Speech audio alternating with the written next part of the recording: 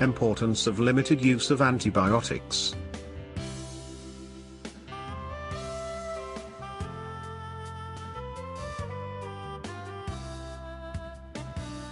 The use of all medicines should be limited.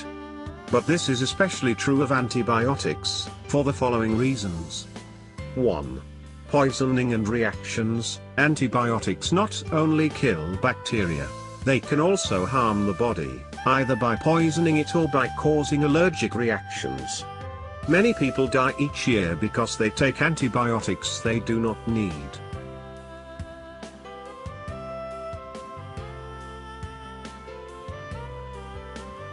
2. Upsetting the natural balance. Not all bacteria in the body are harmful. Some are necessary for the body to function normally. Antibiotics often kill the good bacteria along with the harmful ones. Babies who are given antibiotics sometimes develop fungus infections of the mouth, thrush, or skin, moniliasis. This is because the antibiotics kill the bacteria that help keep fungus under control.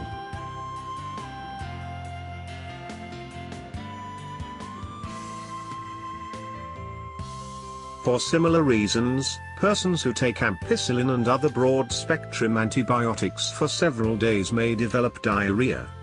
Antibiotics may kill some kinds of bacteria necessary for digestion, upsetting the natural balance of bacteria in the gut.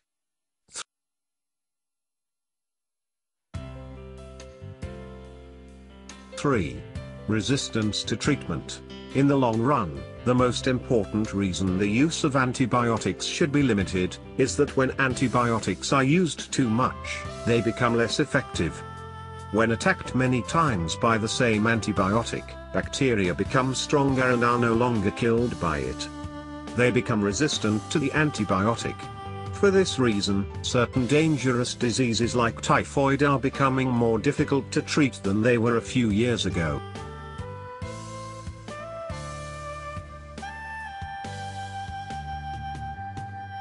In some places typhoid has become resistant to chloramphenicol. Normally the best medicine is used for treating it. Chloramphenicol has been used far too much for minor infections for which other antibiotics would be safer and work as well, or for which no antibiotic at all is needed.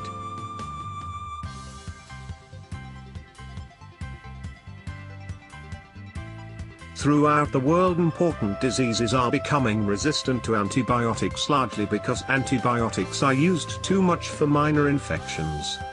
If antibiotics are to continue to save lives, their use must be far more limited than it is at present. This will depend on wise use of doctors, health workers, and the people themselves.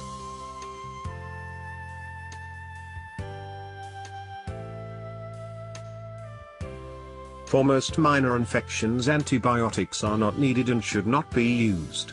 Minor skin infections can usually be successfully treated with soap and water, hot soaks, and perhaps painting them with gentian violet. Minor respiratory infections are best treated by drinking lots of liquids, eating good food, and getting plenty of rest.